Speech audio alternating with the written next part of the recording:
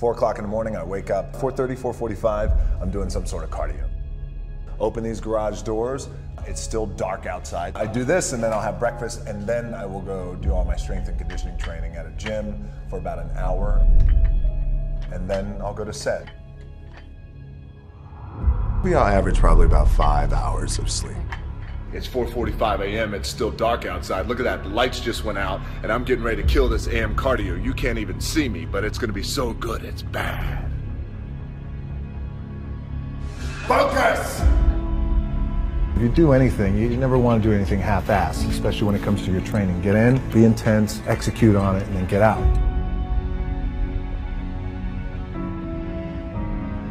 For a lot of guys out there, and I was certainly one of those guys, in my 20s, I thought I had all the answers, didn't know shit. By the way, in my 30s, I'm still trying to find myself, as a lot of guys are out there. Hopefully when you hit your 40s, you're hitting a nice stride. If I'm gonna do it, I need to do this job right, I need to stay focused on it, and I need to give the best effort I possibly can. We live down here in South Florida, it's hurricane season. Focus!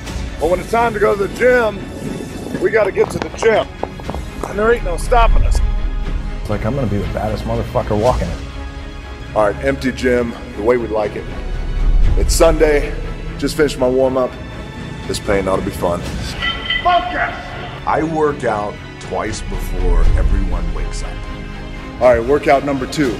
I'm out working all my competition. All right, Saturday afternoon, empty gym, the way we like it. It's leg day, which means it's gonna be sweaty, painful, and fun. Focus! And one of the most important things that I've learned along the way is the value of time. So it's understanding what your skill set is, finding the right place to use those skills, and then going for it. What kind of a story can you tell in 1 minute? That ability to get myself up in the morning, no matter how tired I was, to push myself through those pain barriers. You know, hard work pays. Continually find more ways to use our time while trying to find more ways to save it. You know, I have the saying, work like someone's trying to take it all away from you. You see, you can't actually save time. You can just find different ways to spend it. So when you say you don't have time to do something, you're really saying that you're using your time for other things. One cool thing about time is that it continues on at the same pace, despite how busy we get.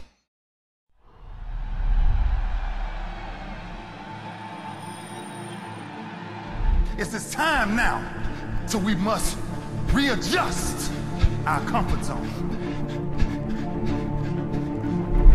See, now it's time to go to a different thought process. But the goal remains a goal until you write it on a piece of paper. Then it becomes a vision.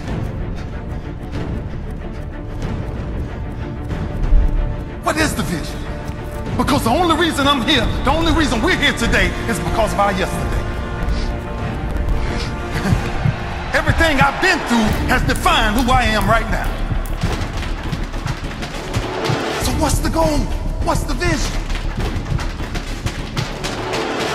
Before anything great is really achieved, your comfort zone must be disturbed. It's the only way it works. It's the only way it works. If we don't understand what we must take back, we will never grow. The world is like a ride at an amusement park. And when you choose to go on it, you think it's real, because that's how powerful our minds are. And the ride goes up and down and round and round. It has thrills and chills, and it's very brightly colored, and it's very loud. And it's fun for a while. Some people have been on the ride for a long time, and they begin to question, is this real, or is this just a ride? And other people have remembered, and they come back to us, and they say, hey, don't worry, don't be afraid, ever, because this is just a ride. Ride. But we always kill those good guys who try and tell us that. You ever notice that? And let the demons run amok?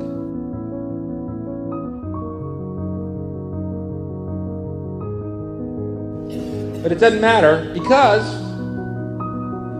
it's just a ride. And we can change it anytime we want. It's only a choice. No effort, no work, no job, no savings of money. A choice right now between fear and love.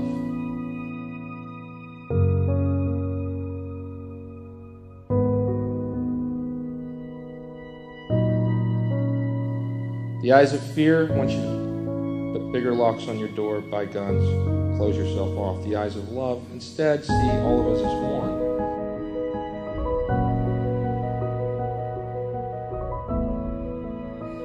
It's just a ride.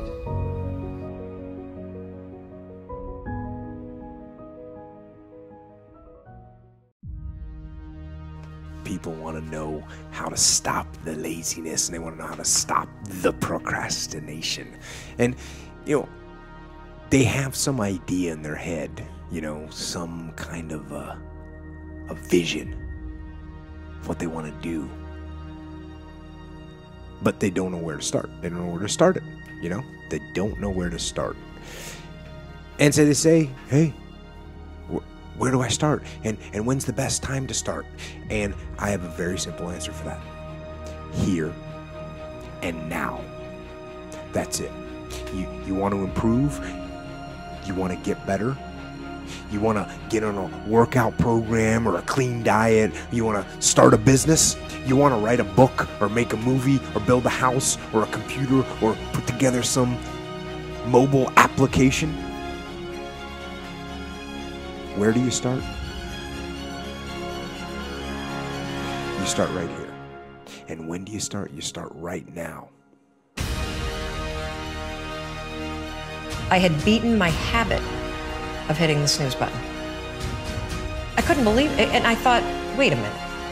Counting backwards? That is the dumbest thing I've ever heard in my entire life. Well, the next morning I used it again and it worked. The next morning I used it again and it worked. The next morning I used it again and it worked. And then I started to notice something really interesting. There were moments all day long, just like that 5-second moment in bed, where I knew, knowledge, what I should do. And if I didn't move within 5 seconds, my brain would step in and talk me out of it.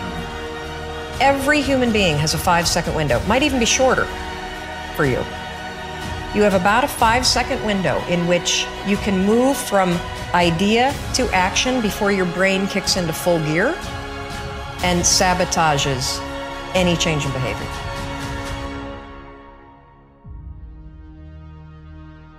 Because remember, your brain is wired to stop you from doing things that are uncomfortable or uncertain or scary. It's your job to learn how to move from those ideas that could change everything into acting on them. You should wake up worried, terrified every morning, but don't be worried about our competitors because they're never going to send us any money anyway. Let's be worried about our customers and stay heads down focused. One of my jobs as the leader of Amazon is to encourage people to be bold. And people love to focus on things that aren't yet working. And that's good, it's human nature. That kind of divine discontent can be very helpful. But you really, it's incredibly hard to get people to take bold bets. And you need to encourage that. And if you're gonna take bold bets, they're gonna be experiments. And if they're experiments, you don't know ahead of time whether they're gonna work. Experiments are by their very nature prone to failure. But big successes, a few big successes, compensate for dozens and dozens of things that didn't work.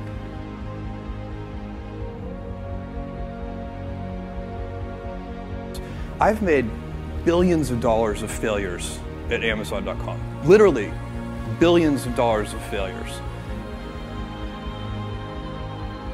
Because we know from our past experiences that big things start small.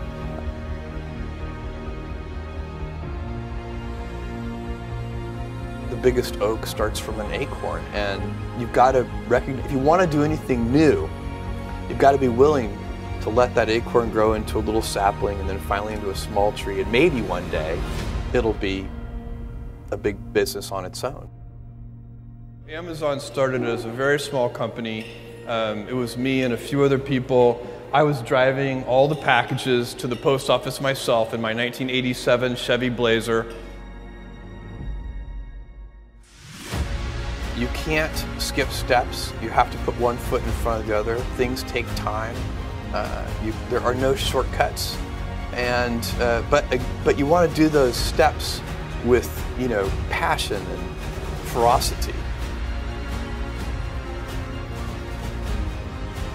It's easy to have ideas.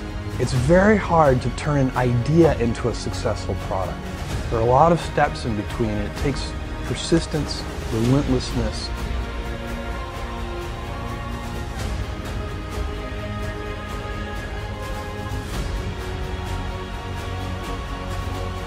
Is that stress primarily comes from not taking action over something that you can have some control over. Do something you're very passionate about. I wanted to project myself forward to age 80 and say, okay, now I'm looking back on my life. I want to have minimized the number of regrets I have. And you know, I knew that when I was 80, I was not going to regret having tried this. I was not going to regret having wanted, you know, trying to participate in this thing called the internet that I thought was going to be a really big deal. I knew that if I failed, I wouldn't regret that.